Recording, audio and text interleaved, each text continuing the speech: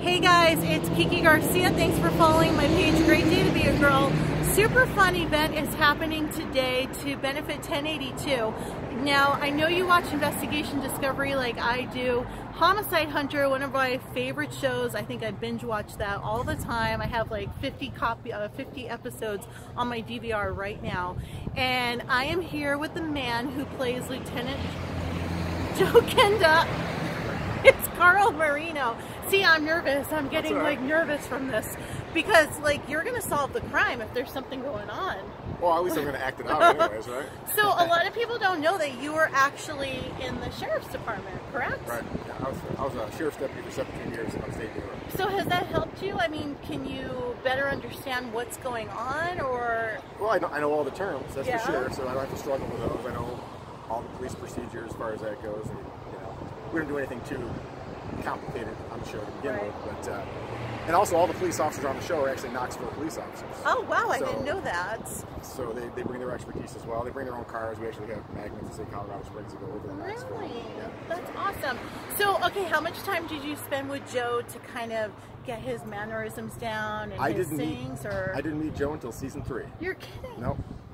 Oh my gosh.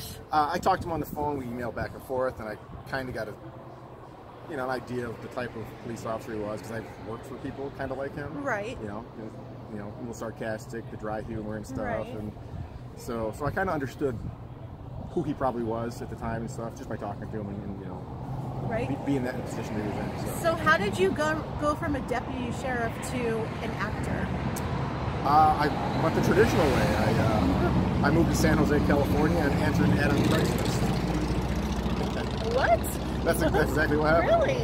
I actually moved out to San Jose because I had family out there, and I literally did answer an ad on Craigslist for a TV show that they were filming in San Francisco, and just kind of out of curiosity, not because I wanted to get actors, I didn't. They just wanted extra police officers. Oh wow! And they were going to pay us like $80 a day to be these extras on this new show called Trauma on NBC. Oh yeah, okay. Well, crazy things happen. I ended up being a paramedic on the show, which was very fortunate because it was a show about paramedics. Right. And 2 episodes in, I got upgraded, got lines on the show, and it's a pretty big deal. And I started getting lines on every episode, and pretty soon had a character name and was part of the cast of the show. Well, that's awesome. So it was never something I sought out. It was just a kind of chance, right place, right time. That's awesome. Well, that's a great way. I mean, that happens. More people should be like that. But okay, now Homicide Hunter. I mean, it's like a cult classic. People love that show. They're obsessed. Like, it's amazing to us still. Right? I mean, we went from not thinking we were going to get a season 2. Season 1 we filmed it actually in Los Angeles. And I remember talking to the director, and we were all asking, "Do you think we're going to get a season 2?" We only did 6 episodes for season 1. It's like, yeah, I don't think so. I think there's maybe only about 9 cases that Joe had that we could make shows out of. Well, here we are, 115 shows later. Apparently he was a little short-sighted. Right, I guess so. Part of the reason why maybe it's not our director anymore also. Right. Oh, but, yeah, that could be. Yeah, it's exploded. It's that's awesome. Absolutely amazing to all of us how big the show's gotten and how many fans it has. Right, well, we love it. So is there a website or something that you have that people can go to find out more about you? Or a Facebook page? I have my Facebook pages. I'm on Twitter. I'm on Instagram. Great.